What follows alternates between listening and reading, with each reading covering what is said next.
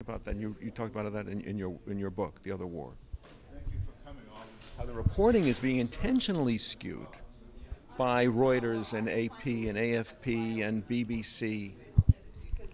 I think that nobody has journalistic ethics anymore. You used to try, people were raised, like in the 80s and stuff, to counteract work against one's own bias. You could recognize that you had a bias, but you tried to account for it. I mean, things like balance were actually worshipped. And, old Times guy. I had an old New York Times guy for my advisor at Columbia, and he was a very ethical man. But there's a new generation, and they just see it as a war, and they just want to use the new generation of journalists. Yeah, they are not interested in the process. They don't see anything in here valuable in, truth finding. They see it as a battle. They want to win the battle. They want to put down their enemies, and that's it. And they'll use whatever tools they can. So whose responsibility is it to hold the news director's feet to the fire? Is it the Israeli Ministry of Foreign Affairs, or is it the watchdogs like Honest Reporting and Camera?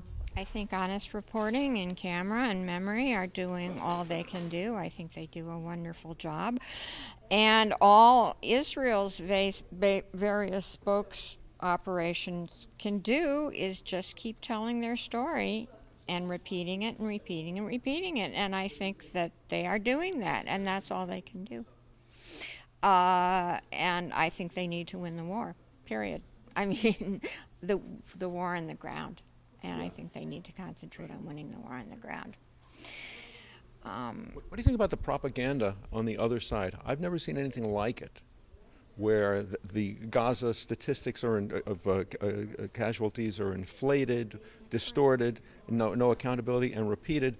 And then Richard Landis's concept of Hollywood, the staging of atrocities or the show. Some things are acted, and many things are set up in order to elicit civilian casualties by Hamas, right?